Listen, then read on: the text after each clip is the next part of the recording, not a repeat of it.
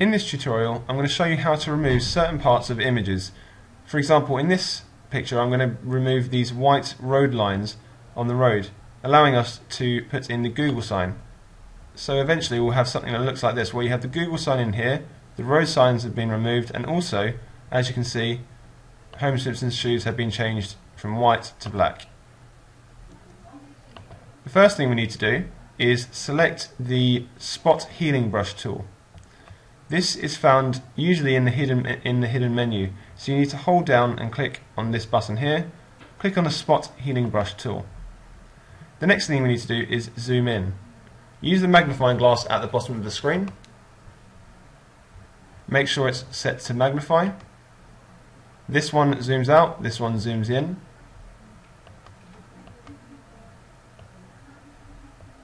The next thing we need to do is make sure the brush size of the Spot Healing tool is correct. At the moment, this is quite a good size. We can change the size up here, make it bigger, so it's absolutely massive, or make it smaller, so it's really tiny. But we're going to go in the middle, and I'm going to show you now what happens.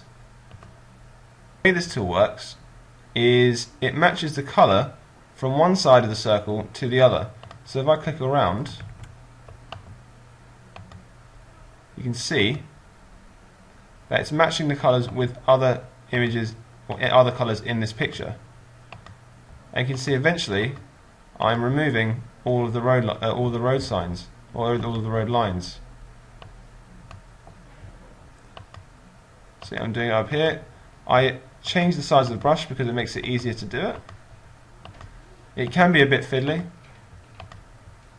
but eventually you should be able to remove the road lines. Sometimes, as you can see, it will come up with this bit here and it may look a bit odd, but eventually, once you persist with it, you can remove all of the road lines. This works on other pictures as well if you want to remove spots or blemishes or anything from images. For example, even here I can remove this kind of grey shadow on Homer Simpson's white blazer just by clicking on it. I can even remove some of the creases. Obviously here, first of all, we need to change the size, make it go down a little bit. But then, as you can see, the creases eventually start to go.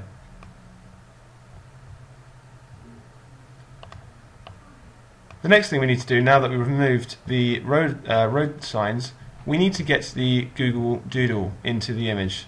To do that, I've got it open already on here.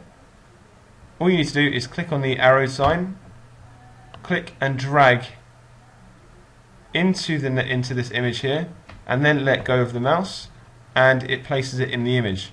Now at the moment, this is way too big, so what we need to do is change the size.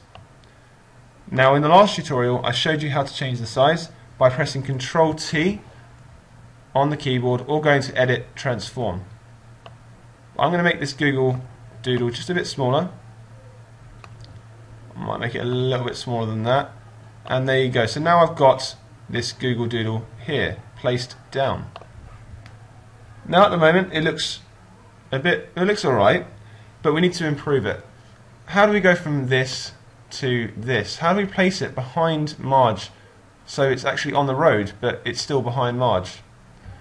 Well, the first thing we need to do is we're going to hide this layer here. So we're going to hide the Google Doodle layer by clicking on the eye, and it's now disappeared. First of all, we're going to use the Magic Wand tool. This is found in this secret menu here. So if you click on it and hold down, it will show Magic Wand tool. And the first thing you need to do is make sure the right layer is selected. So let's choose this layer here. And I'm going to remove, or press Control or go to Edit, Cut, and I'm going to go to Edit, Paste Special, Paste in Place. What this does is it puts this whole part of the picture into a separate layer.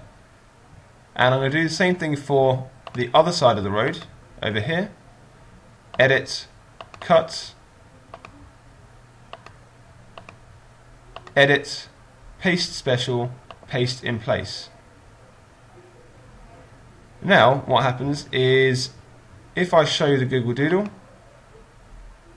I can actually move it between the different layers.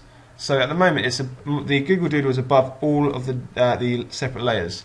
But if I drag it underneath layer 3, you'll see that the road is actually on top of the left side of the road is on top of the Google Doodle.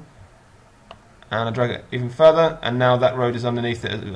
The right side of the road is on top of the Google Doodle as well.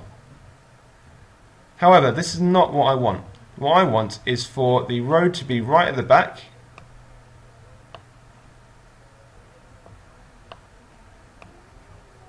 and I want the image, so all the Simpsons characters, to be on top of the Google Doodle.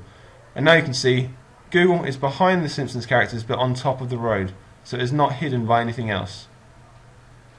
Finally, the last thing we need to do is, with the Google Doodle selected, we need to go to Edit, Transform, and then go to Skew. What this allows us to do is change the image to make it look like it's put on the road. And as you can see, I'm keeping with the angle of the road.